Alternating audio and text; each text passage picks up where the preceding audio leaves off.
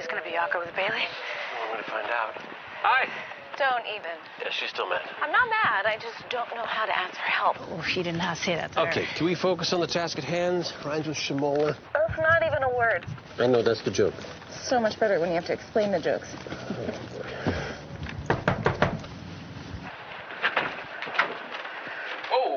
Whoa. I didn't do it, officers. And firewoman. Huh? Matthew Northrup? Guilty as charged. Why the face shields? You were exposed to Ebola on a recent trip. We're going to need you to come with us.